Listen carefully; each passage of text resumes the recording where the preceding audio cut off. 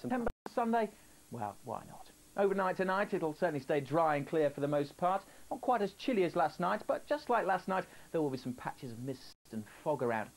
Certainly a beautiful evening out there, staying fine and clear for the most part. A little bit more cloud across Shetland, the odd spot of rain, perhaps a bit more cloud down across the Isles of Scilly also. But elsewhere it will be dry, as I mentioned.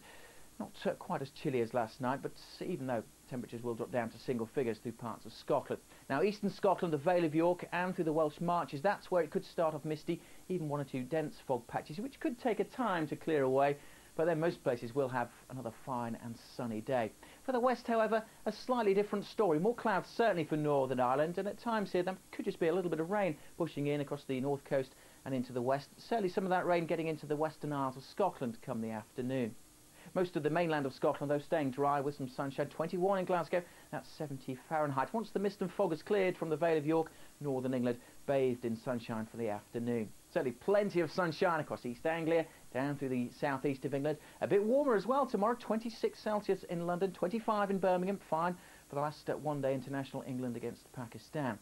Fine and sunny for the west country, but for western parts of Cornwall there will be a little bit more cloud here. That could also affect parts of Pembrokeshire, but most of Wales again bathed in sunshine.